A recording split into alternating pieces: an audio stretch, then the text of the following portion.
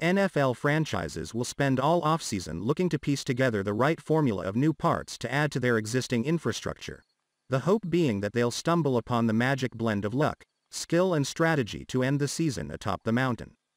The science to winning a championship is an inexact one, with the exception apparently being having a Tom Brady on the roster, and as a result you'll often see a wide array of preseason opinions on the talent and forecast for each team. One of the most notable projections for an NFL season is ESPN's Football Power Index, which runs simulations of the season at any point throughout the season and spits out a forecast and a set of power rankings for the entire league. Football Power Index has not been kind to the Dolphins over the last 2 seasons. Miami has begun both of the last 2 years at or near the bottom of the league.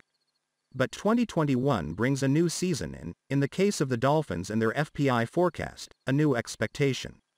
FPI ranks the Dolphins in their power ranking as the 6th best team in the AFC, trailing the Kansas City Chiefs, Buffalo Bills, Baltimore Ravens, Cleveland Browns and New England Patriots. The Dolphins are tied with the projected AFC South winner, the Tennessee Titans. Should the FPI forecast come into reality, the Dolphins would be due to travel to Buffalo to play the Bills in the wild card round of the AFC playoffs.